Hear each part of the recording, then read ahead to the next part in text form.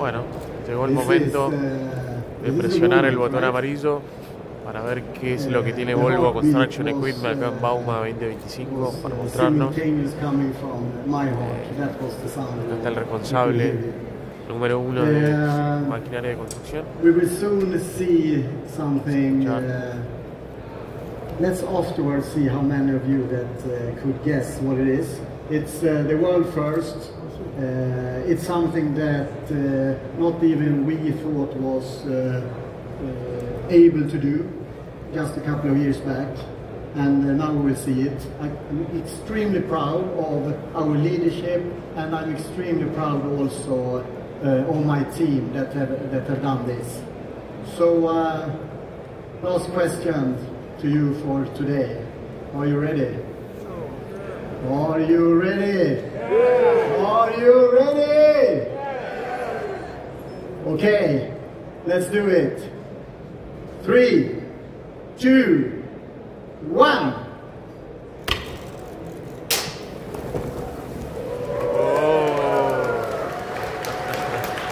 Increíble. Primer camión articulado, 100% eléctrico. La verdad que qué momento, ¿eh? It's cool, right? Impresionante. Vamos a ver qué dicen. Una A30.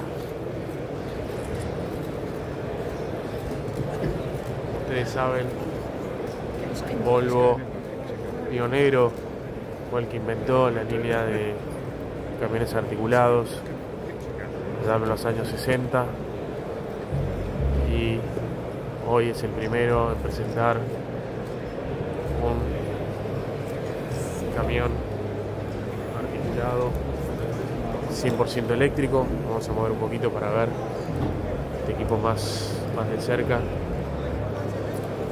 Wow, Melker, thank you very much for doing that for us. Firstly, if anyone has some questions, now's an opportunity to ask. I don't know, Melker, if you want to say a few words about the A30 Electric, and then we can open for some of you to have a few questions. First, to start with, during the launch of the new generation of haulers and during the pre-BAUMA, the most common question that you have asked, all of you together, the first one was, why didn't you launch an electric articulated hauler together with the launch of the new generation? And the second big question was, what will you launch at BAUMA? And I think now we have the answer on both of them. Great. We have microphones. If there are any questions, try to raise your hands. We also Roger and Anna, if you need to. And Roger and Anna, if you have questions to them, anything you see, not just the hauler. Anna, we have one here. Please, go ahead. So, are you going to have a still diesel version of this one, like you were talking about with the strategy, you know, make people can get ICE or get this?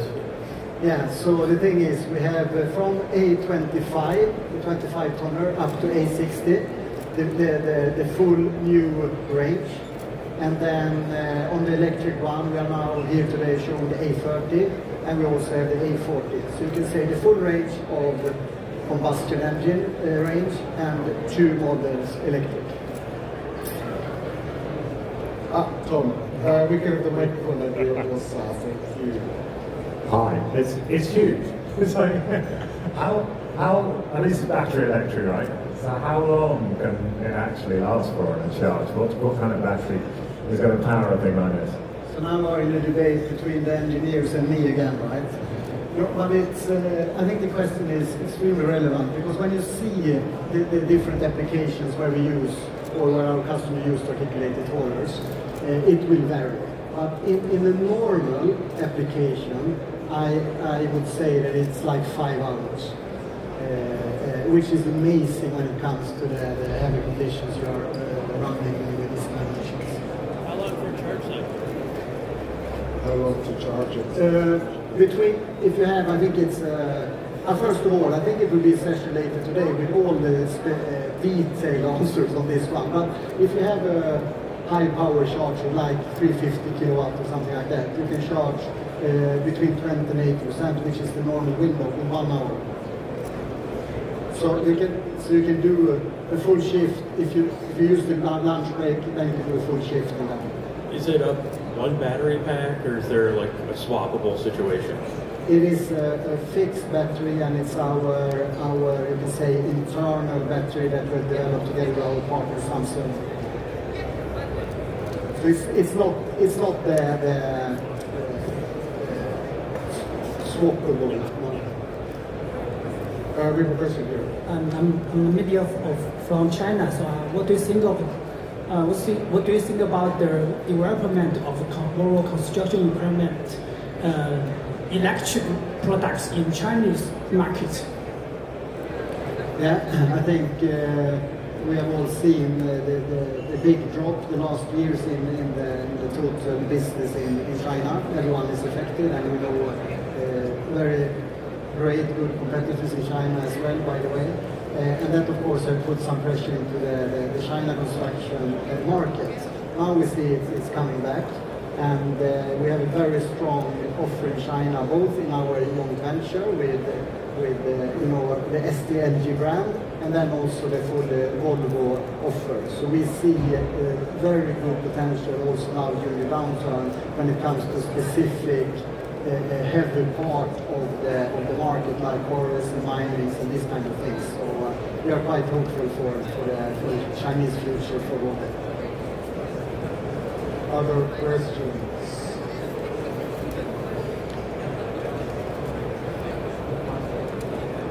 Thank you. Regarding the availability of this model on European market, in which market would you be able to offer it at first? And when would you be able to deliver the first units? Yeah. Thank you. When do you want it? No, so it's a fair question, because this will be, we will start the deliveries 26. So during next year we will start the deliveries, and then we will be a little bit selective, because instead of waiting too long, because we love this product. And then we will ramp up for all other markets, 27 and 28. But we can have the details exactly what markets, but the 26 will be a little bit selective. Let's see. Are we having other questions here? Melker, Jeff Yoders from ENR again.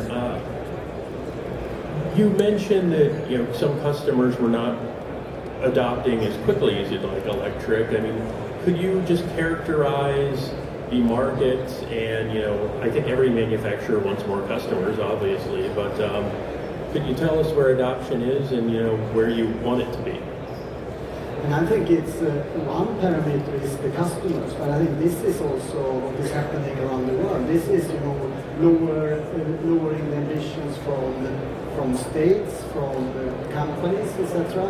But if you take this over a longer time, this will be a bump in the road. I'm quite sure about that. But then we see clearly that we have so many use cases where it's not about only being CO2 neutral. This is a fantastic business case. So if you do the TCO calculation on the wheel order behind it, we could do it now in 5 minutes, and I can prove to you that you will not buy that diesel version in many cases, because you will have a payoff within a year or something. Depends on the electricity, etc. So I think it's both the technology, it's also that we need other stakeholders to start to put demand, we need green electricity, etc. So it's not only about the RAM and the machines, but this will, once you are in it, you will not leave it. So this will happen, because it's much better. Good. Then thank you for all your questions. Melker and Roger and Anna are around if you'd like any individual questions that occur to you. myself, Usa, Sandra, Anna, some others from the press team around, we're super happy to answer any of your questions. And of course, all the product experts we have here can give you all the information you need about some of the fantastic things that we've heard about today. So once again, thank you all for coming to Volvo and enjoying BAUMA.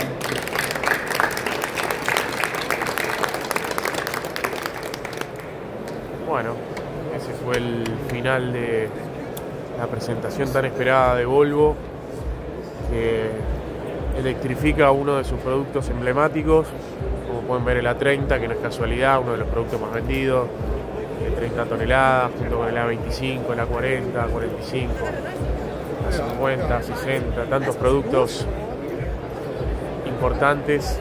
Y bueno, acá les voy a dar una primera mirada a este camión A30 100% eléctrico. Me quedo con algunas reflexiones de los directivos de Volvo, donde van a seguir ofreciendo productos a combustión. También están trabajando en lo que es celdas, en lo que se refiere a la utilización de hidrógeno y hablar la parte eléctrica, ¿no? Esto todavía hay para rato para debatir, pero bueno, las primeras impresiones de este Volvo A30